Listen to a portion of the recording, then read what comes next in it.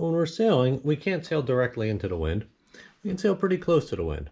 Sail about 45 degrees from the direction of the wind. This is the wind direction, coming straight down here. We can sail about 45 degrees on either side. If we're sailing 45 degrees to the wind and our sails are hauled in as close as they can to the boat, we're sailing on as close of an angle to the wind as we can. We call that close hauled. These are all our points of sail, basically how the boat is oriented relative to the wind and its course through the water. So right here, we'd be sailing right upwind, and close hauled is a pretty fine line between able to sail and not being able to sail. If we steered a little bit up into this area, this is our no sail zone. We're not getting enough airflow over both sides of the sail to be able to provide lift to sail the boat. So the sails would start luffing and flapping in the wind like a flag there. So that's our no sail zone. How's the jib? Jib looks good. The jib looks amazing. All right, I'll stay on this tack now. Anything I do, just screw it up. No, you're good.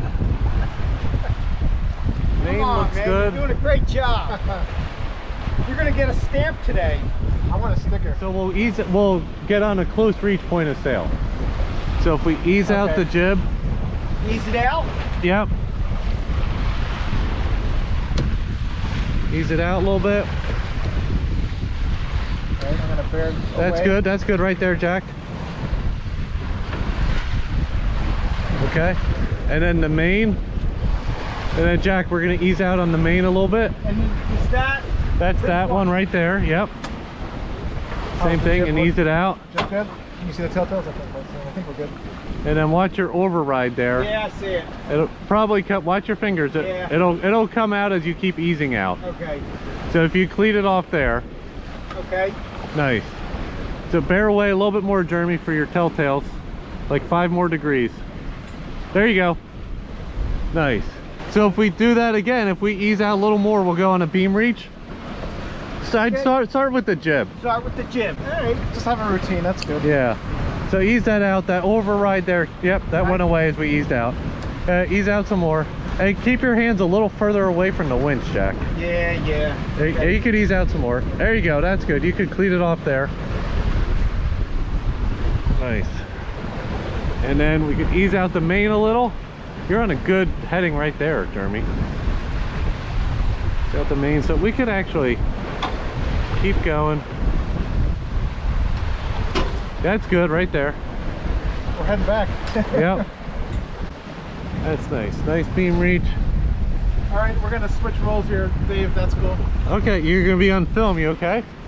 Yeah, I'm fine. I put my sweater on. I look good, right? You look great. How's You my look hair? great, man. We could ease the main out.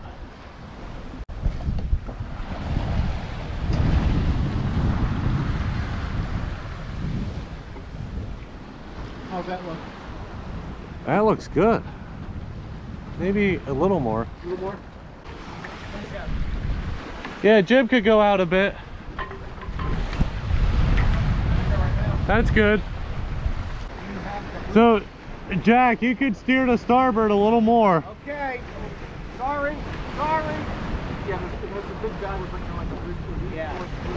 Yeah. I don't even know what. Little more. There you go. That's good. That's nice. Holding the course at 90. Yep.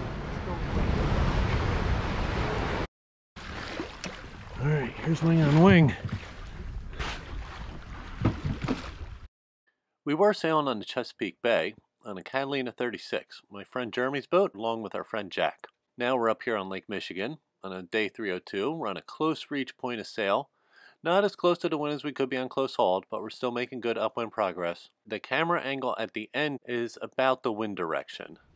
We're going to bear away to beam reach. Bearing away is when you steer away from the wind. Heading up is when you steer up towards the wind. So right now, about this camera angle, the wind is hitting the beam of the boat. Side of the boat's sailing kind of perpendicular to the wind. We have Eric, the boat owner. He's at the helm. Neil from U.S. Captain's Training is trimming the sails. I'm in the dinghy with the camera from U.S. Captain's Training.